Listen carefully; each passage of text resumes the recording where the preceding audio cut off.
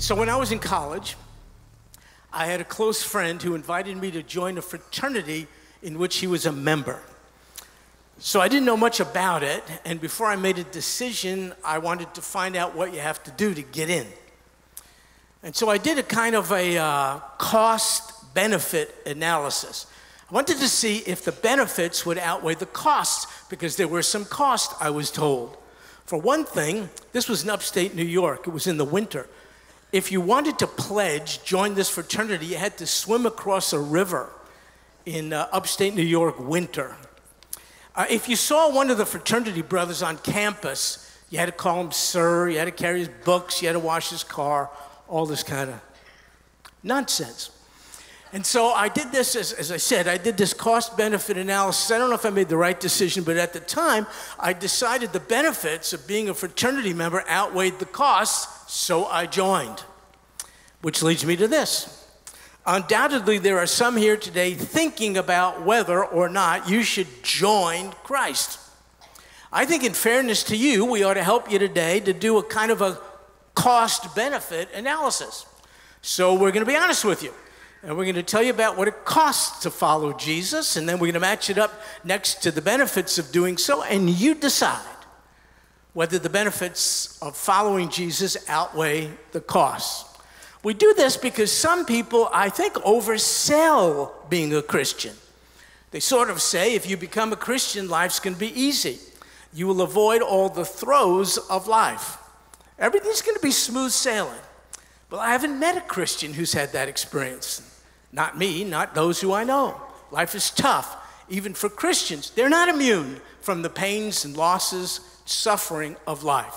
So what we want to do in fairness is give you a kind of, information so that you can give informed consent, the likes of which you do when you go to a doctor's office or if you seek counseling. Here at our counseling center, our director of counseling, Mike Schumacher, and staff, they have formed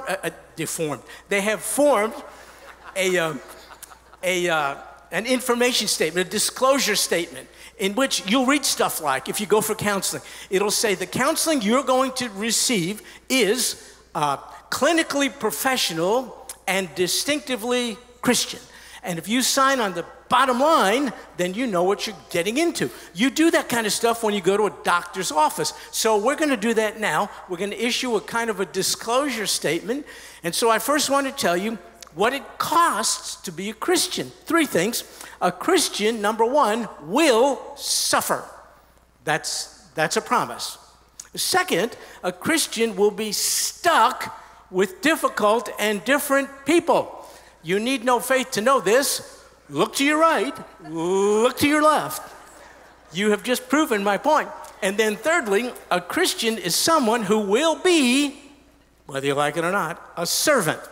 So then in sum, a Christian, think about this if you want to become one, a Christian is a suffering, stuck servant. Would you like to sign up? Think about it. As we delve into the text before us today, it's going to give you more information about this. We're in Ephesians today, chapter 3, beginning in verse 1. Look, for this reason, I, Paul, a prisoner. Wait just a second. Paul was like a Christian, not just a Christian, he was a super-duper Christian. Good night. He says he's a prisoner. Right away, he's showing us that suffering is not inconsistent with sonship.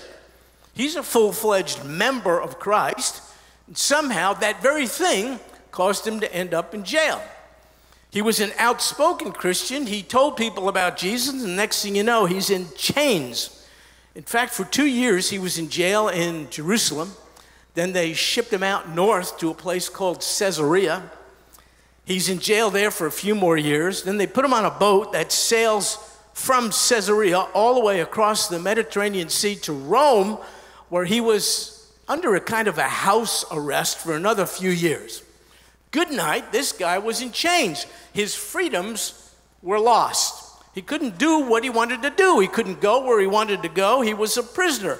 This Christian man, and that he was suffering. What did he do? He shared the gospel, good news about Jesus with who? People like you, Gentiles. You are responsible for Paul being in prison. It's all your fault. In fact, I can show this to you as we continue looking at verse 1 of chapter 3 in Ephesians. For this reason, I, Paul, a prisoner of Christ Jesus, here we go, on behalf of you, Gentiles. Because he shared the gospel with non-Jews, it got him in jail. Why? The Jews of the day believed only they could have close access to God. Think about it. It's kind of a form of ancient racism, wouldn't you agree? They believe we are the chosen people, which means everybody else ain't. Which means everybody else is marginalized and kind of a second-class citizen. And then all of a sudden they find out, and Scott did a masterful job last week of showing us this in chapter 2. Suddenly, Jewish believers find out that Gentile believers can come to Christ on the same equal footing. No second-class citizens anymore in the body of Christ, but everyone, the field is leveled. Everyone comes to Christ by coming to the foot of the cross by faith. Well, Paul went about sharing that, and a number of the Jewish people didn't like to hear this, and so somehow Paul ended up in jail so as to indicate all different kinds of people can come to Christ on the same basis at this time. Now, here's a question that popped into my mind when I was studying this text. Why does Paul write to them about the fact that he was a prisoner? Why does he say, I, Paul, a prisoner? What's the big deal? Well, it was a big deal. That was his inescapable present reality. Think about it. He's in bonds, he's in chains. So when he picks up his writing utensil, I don't know if it was a pen or I don't know what, a quill, whatever it was, when he picks it up, every time he makes a movement, the chains clank one against the other. He is painfully reminded of the fact that he is in bondage and that he is being subjugated in a Roman prison. So he doesn't deny the reality of his present circumstances when he writes to the Ephesians. He didn't want them to labor under the misconception that when you are joined to Christ by faith, when you become a Christian, you're going to have no trouble. He wanted to give them a reality check. He wanted to be honest. He wanted to let them know being a Christian does not grant you immunity from suffering. And Paul has a kind of a perspective on suffering, which I think could be helpful to you and I if we get it. Take a look. For this reason, back to verse 1, I, Paul, look what he says, a prisoner of Christ Jesus. Well, when I read it, I thought, oh man, there's an error in the Bible. He's not a prisoner of Christ Jesus. He's a prisoner of Rome. He's in bondage and being guarded by Roman guards in a Roman prison, awaiting trial by Roman officials. What's this deal? Prisoner of Christ Jesus. Then I get it. Oh my goodness. Paul realized the sovereignty of Almighty God. He said, I wouldn't have chosen to be in jail and have my freedoms denied me. I wouldn't have done that. But sovereign God, who knows best, has allowed it to happen. It must be for a good reason. He said, I'm not bound to Caesar, I'm bound to Jesus. Rome is not calling the shots, Jesus is calling the shots. Folks, I want to tell you something. Life is hard. Do you know that? Oh yeah, it is. You and I we can't escape it. Therefore, you and I have got to find a way to manage the stuff of life. If we think the circumstances of life are calling the shots just whimsically, we're going to be miserable people. They're not. We're not a prisoner of circumstances, no matter how harsh they may be. We're a prisoner of the Lord Jesus, who either allowed them to happen or even specifically ordained that they would happen for a greater good we may or may not see this side of heaven. Folks, we are going to suffer loss. Christians will. Anything like that can befall us. But if we lose sight of the sovereignty of God, we will not navigate those waters in a good way. We're going to be miserable and robbed of peace and joy if we fail to see the sovereignty and goodness of God in all things. Paul, therefore, did not consider himself a prisoner of Rome, nor of his circumstances. He considered himself a prisoner of Christ, who is sovereign and good. But wait, really? What's good about someone joined to Jesus being incarcerated on trumped up, goofy charges? You tell me what's good about that. Then I thought about something. Think about this. If Paul wasn't in jail, I'll tell you what I think he would have done. He would have made fast tracks to a place called Ephesus, because that's where the Ephesians lived. And he loved the Ephesians, the believers there. If he wasn't in jail, he would have gone to Ephesus to have a face-to-face meeting with the Ephesians, to pray with them, to encourage them, to love on them. He couldn't do it, though. He's in jail. Therefore, he resorted to the next best form of communication, writing. So he wrote them a letter. You know what it's called? The letter to the Ephesians. Folks, we've been studying that for the last, I think, 600 years. He writes a letter to the Ephesians because he couldn't get to them face to face. You know what's good about this? You and I, 2,000 years removed from it, could read the letter. Do you know how many countless thousands of people throughout the millennia have benefited from Paul's letter to the Ephesians? Not only that, while in jail, he didn't only write the letter to the Ephesians, he wrote a letter to the Colossians, he wrote another letter to the Philippians, and he wrote a letter called Philemon. You can find it in the Bible. He wrote it while in jail. In fact, all of that stuff, they're called the prison epistles. Thousands of people throughout human history have benefited from it. Paul didn't understand why he's in jail, but Almighty God, who is sovereign, did, and Paul accepted the sovereignty of God. Because he was incarcerated, he had no choice but to communicate with God's help, a letter that you and I have at our disposal even today. It is a good thing. So, folks, Christians are people who indeed suffer. And secondly, Christians are people who are stuck together with one another, whether we like it or not, even difficult and different people. In the prior chapter, we saw how God joined together Jews and Gentiles. Folks, I got to tell you, in that day, even today, Jews and Gentiles don't have a lot in common. We eat different foods. We tell different jokes. Sometimes we wear different clothes. We come from different places. One group is better looking than the other. I didn't tell you which one. Different. And yet these two different groups are joined together. It's quite mysterious. In the church as one. So for instance, look at some more verses in this text. Ephesians 3, verses 2 and 3. Assuming that you have heard of the stewardship of God's grace that was given to me for you, how the mystery was made known to me by revelation, as I have written briefly.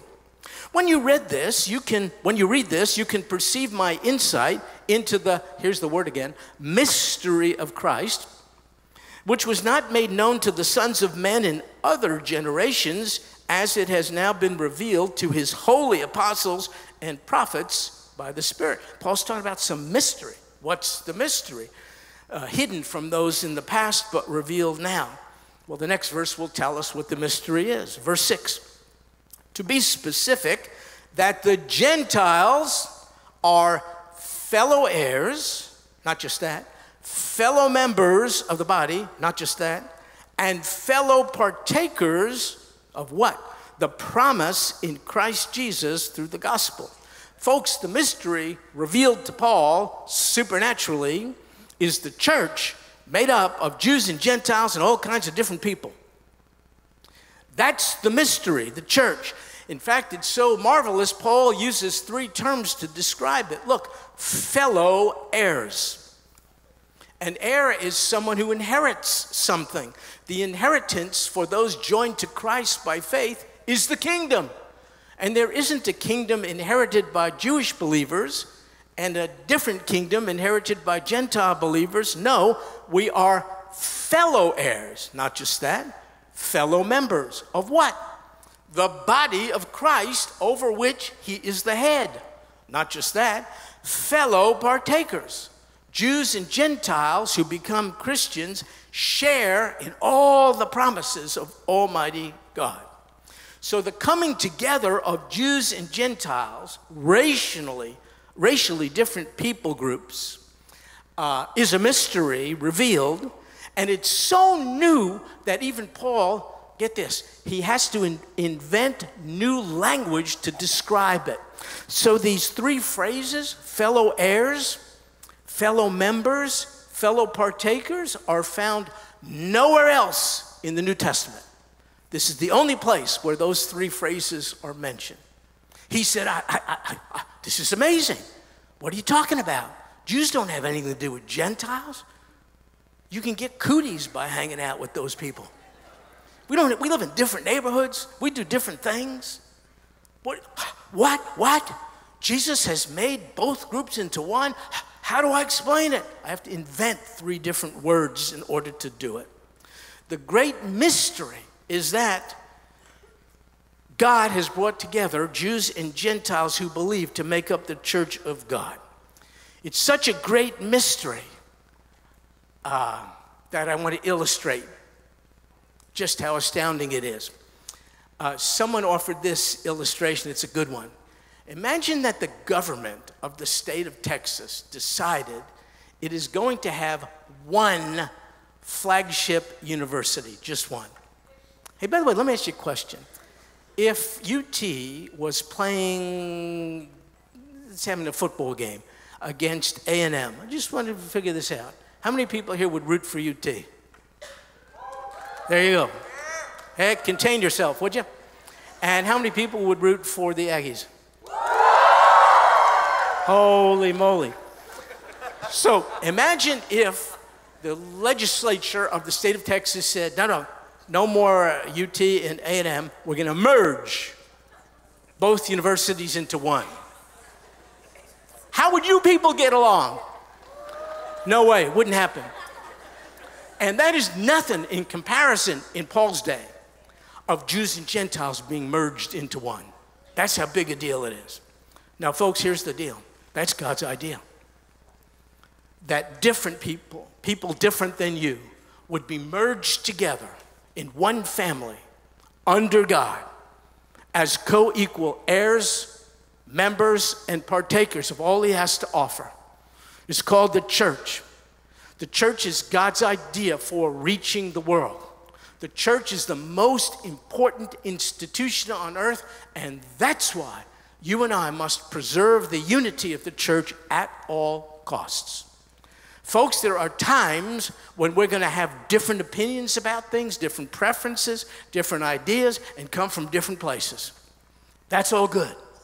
But it's not good if it drives a wedge between people groups. Jesus died to bring together. We must preserve the unity in this local body at all costs. Folks, please notice, Paul suffered to do that very thing, to make sure Gentiles are privy to the same privileges Jews are. We have to be willing.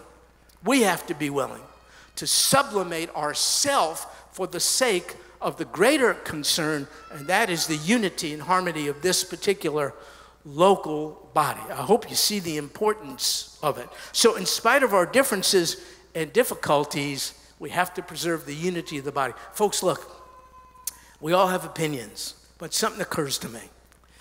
Just because you have an opinion doesn't mean you have to always share it. Sometimes the best thing to do is just bridle your tongue. Keep things to yourself.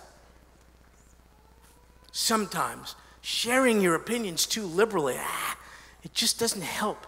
It's just divisive. It just divides us when, in fact, Jesus wants us to be together. Okay, so then, Christians are people who suffer according to God's sovereignty and who are stuck together according to God's plan and who, finally, serve according to God's grace. That's the point in our final verse for today, verse 7. Of this gospel I was made a minister. That means servant. According to the gift Paul saw this as a gift of God's grace, which was given me by the working of his power. Now, I want to tell you something. If you're thinking of becoming a Christian or already are one, you're going to have a problem with that because nobody wants to be a servant. Nobody does. I mean, you ask little kids, what do you want to be when you grow up? I want to be a policeman. Well, I want to be a fireman. I want to be a teacher. I want to be a nurse. One or two odd kids may say, I want to be a pastor. But no kid is ever going to say, I want to grow up to be someone's servant. Nobody. Nobody wants to be. Why? Because a servant can't come and go as he pleases. A servant's will has to be subjugated to the will of the servant's master. Nobody volunteers for that. It's unattractive. In the interest of honest self-disclosure, that's what happens. If you are joined to the Lord Jesus Christ, you'll be a servant. In fact, you'll be a servant not by choice of yours, but by his, as it says in verse 7. Paul said, I am this by the grace and power of Almighty God. In fact, it's so much God's idea and so important to him that those he embraces and adopts into his family serve him. I think that's the only thing he thinks about us. So you may be, I don't know, any one of those things. You may be a teacher, a policeman, firefighter, I don't know, teacher, accountant, student, whatever it is. I don't think that matters that much to God. Why? Because those are things you are by your own doing. You know what he's interested in? Who you are by his grace and power. If your life can only be explained on the basis of your achievements, how does he get glory? Therefore, if you're a Christian, your primary and essential identity is you are now a bondservant of Jesus Christ through which he gets the glory. That's what he did. So, folks, you are not called to a specific vocation. I don't buy that. Let me tell you this. You weren't made for a particular vocation. You were made a Christian to serve God within the context of your vocation. Whatever it is you choose as a career is a platform by which you can serve and bring glory to the God who saved you. That's the deal. So when the Lord saved us, folks, he moved in. He has a right to do that. And when he moved in, he came to give us the ability, by his grace and power, to serve him wholeheartedly and throughout eternity. So, Christians, once again, are people who suffer, who are stuck with one another, and who are servants. So why in the world would anyone want to be one? Well, let me share just a personal testimony. I remember going to my first church. Weird. Who are these people? I don't recognize the songs. I don't know when to get up, when to sit down. What is happening here? This is just entirely different. And then they advertise stuff like, next Sunday will be the Lord's Supper. Cool. We get to eat. And you show up and they give you something like a little thimble. Why do I want to hang out with those? Who wants to be joined? What's up? So strange. So I thought through it. And I still, in doing a cost-benefit analysis, made a decision with God's help to accept him, to be joined with Christ. I'll tell you why. My suffering, whatever it is, since I became a Christian, is not in vain. My suffering before Christ was in vain. Most of the hardships I experienced were due to my own goofy, sinful choices. I brought stuff on myself. When I came to know Christ, whatever came my way, he has used for good. I must tell you, in affliction, I do best. I'm not asking for it. But in adversity, I do best. That's when you cling to God. That's when you draw near to him. That's when you search the scriptures. You're wounded, you need healing. I can tell you whatever I've experienced since I became a Christian, whatever hardships, losses, and so-called suffering, has always been for good. Secondly, I can tell you my contact with other believers different than me has enriched me. Can I tell you something? I know what old, white, Jewish Yankees think. I are one. I just don't need to hang out with a whole bunch of people like me to figure out what that people group is thinking. I got it. But if I want to have my life enlarged, I want to hang out with different people so I could find out what makes them tick. Well, how do they hurt?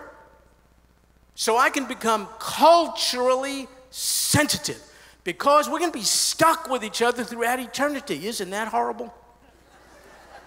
Might as well get used to it right now by getting to know the diversity of people in the body of Christ. So I must tell you, it's been an enriching, life-enlarging experience for me. And finally, my service, I am a servant. My service of Jesus has been nothing but a privilege and a joy. I must tell you, before Christ, I did stuff. Most of it was in vain. It had no eternal significance. But now, in serving Jesus by making a deposit in the lives of those for whom he died, oh my goodness, it's of eternal significance. Think about it. God taking folks like us and giving us something to do that matters. It isn't that service in and of itself is a negative. It depends on who your master is. When your master is Jesus, it's a promotion to be called a servant of the King above all kings. And then finally this, John 5:24. I memorized this verse some time ago because it told me something of the benefits of knowing Christ. Jesus speaks. Here's what he says. Truly, truly. There's no fat in the Bible, no extraneous information. So when something is repeated, you got to take note. When Jesus himself says, truly, truly, he's saying, this is true to the max. Truly, truly, he's speaking, say to you. Now, the you was a different people group in the first century, but the you is you. You can put your name in there. Truly, truly, I say to you, whoever hears, that's step one. Whoever hears my word, and step two, believes him who sent me, what do you get? Eternal life. That's a big benefit, folks. And there's more. He does not come into judgment. Inherent in each of us is a fear of judgment. That's why we hide our sin. If we didn't fear having to give account, we would sin in the light. We wouldn't care. That's why, generally speaking, when someone wants to steal something from you, they try to do it when you're not around or when it's nighttime. I cleaned it up, Abe. Did I get it right? I used the wrong term in the first service, and some law enforcement people here corrected me on it, which shows you how petty they are. That's what I'm thinking. But here's the deal. Everybody knows inherently, I don't want you to know what's really going on the inside because you would judge me for it. This says one of the benefits of knowing Christ is you don't come into judgment, and there's more. You pass from death to life. What does that mean? Spiritual death to spiritual life. What can a dead person do for himself or herself? Nada. You're dead. So if you're spiritually dead, all you can glean from this world are its material benefits. You cannot lay hold of spiritual truths, realities, and benefits. Things like love, joy, peace, goodness, kindness, self-control, because those things are the fruit of the Spirit. If you're spiritually dead, you don't get those bennies. You mean to tell me a spiritually dead person, by hearing the words of Jesus and believing in them, can be resurrected, quickened, made alive from spiritual death so that we can be recipients of spiritual treasures that last throughout eternity? Yeah, I do mean to tell you that. I did a cost-benefit analysis to determine whether to join a fraternity and decided the benefits outweighed the costs. will you do a reasonable cost-benefit analysis and consider the overwhelming benefits of accepting Jesus as your Savior and Lord? Folks, there are costs. We were honest with you. We didn't sugarcoat it. But the benefits of knowing Christ far outweigh the costs. Paul himself said somewhere else, for I consider. So he did a cost-benefit analysis. I consider, he said, that the sufferings of this present time, so he didn't sugarcoat it, he called it what it is. I consider that the sufferings of this present time are not worthy to be compared to the glory that is to be revealed to us. He took account of the volume of the stuff he's going through, including being in prison. And he said, when I compare the quantity of my suffering to the quantity of glory, oh man, benefits far outweigh the costs.